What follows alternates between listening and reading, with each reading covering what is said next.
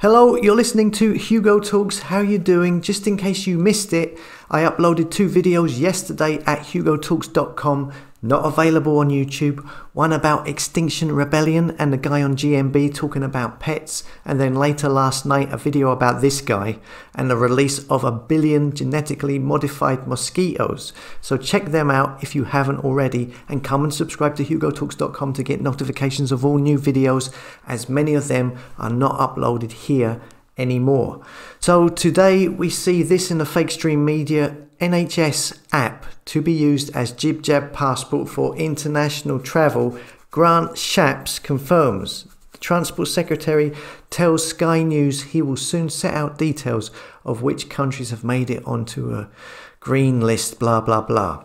In terms of vaccine certification, I can confirm we are working on an NHS application. Actually, it will be the actual app. It will be the NHS app that is used for people when they book appointments with the NHS and so on, to be able to show that you've had a vaccine or that you've had testing. And I'm working internationally with partners across the world to make sure that that system can be internationally recognised.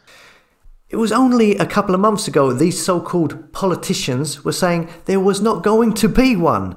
Look, I hate to say it, this is what I was saying weeks ago, although it doesn't state exactly the track and trace app specifically. What else is it going to be? That's the app they have spent billions on. And there were all of these headlines, weren't there, saying, oh, what a waste of money, believing that it wasn't going to be used for anything but tracking and tracing. So, you know, I did say they would take the track and trace app, the one they have been encouraging people to use to check in, to go shopping, or to check in, to sit outside a pub. It looks like they will update it, so it then becomes the passport. And I've said before many times that the plan is for it to become a 24/7 surveillance social credit system, the hub of all your financial transactions.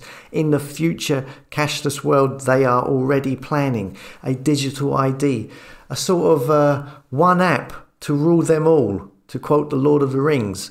That's the way I look at it, an app to really control you completely, with the power to switch off your ability to access services, finances, and more at the flick of a switch. I mean, if you people out there in the majority accept this, I mean, you are really going to give away your freedoms. And here we see Michael Gove. This is the Michael Gove who said live on Sky News, when asked, will there be a vaccine passport? He said, 4 months ago, he said no, absolutely not. No freedom passports, oh no. And here he is now bumping elbows in Israel. Unbelievable. British minister visits Jerusalem to learn about Israeli green pass. So it seems like many other countries like Ireland, the UK, are planning on following the Israel blueprint, which is a situation where society in Israel has been split down the middle, although the fake stream media don't focus on it. But what you have is half the population with these green passports and the other half without, and those without are ostracized, not allowed to access schools, hospitals, their jobs, the shops. And even those who have got the green passport, the last thing I heard was that the parents who had the jab and had got the green passport were being told if they didn't allow their kids now to get the jab, that they would take their passports away.